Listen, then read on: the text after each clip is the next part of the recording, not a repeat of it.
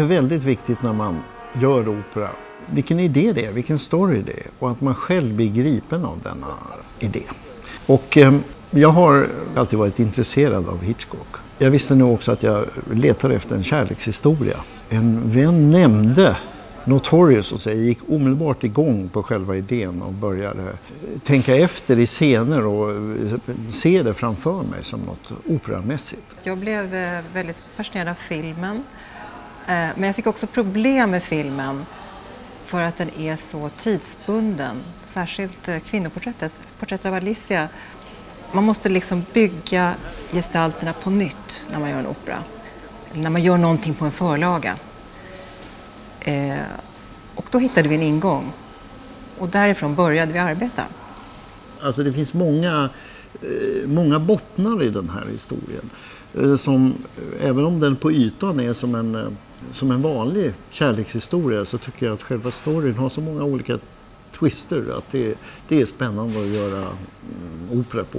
Så handlar det mycket då i librettot om att förbereda det här i alltså att varje gestalt får ett språk som går att sjunga och att körens olika konfigurationer också innehåller liksom någonting som kan föda olika musikaliska idéer.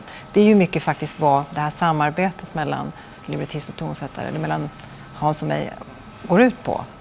Det har varit jätteroligt att skriva musiken direkt för sångarna på ett sätt som jag faktiskt aldrig gjort förut, inte i den här omfattningen. Varje gestalt i operan har egentligen sin egen musik, sin egen klangvärld. Den har sin egen harmoniska värld, den har sin egen rytmiska värld.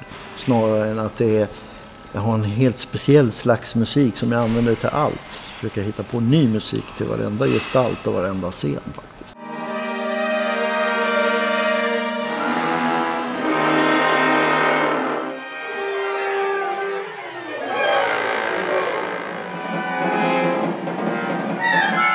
Gör om allt som känns som närbild till en aria så går man över från filmmediet till operamediet, för det är det som har varit målet.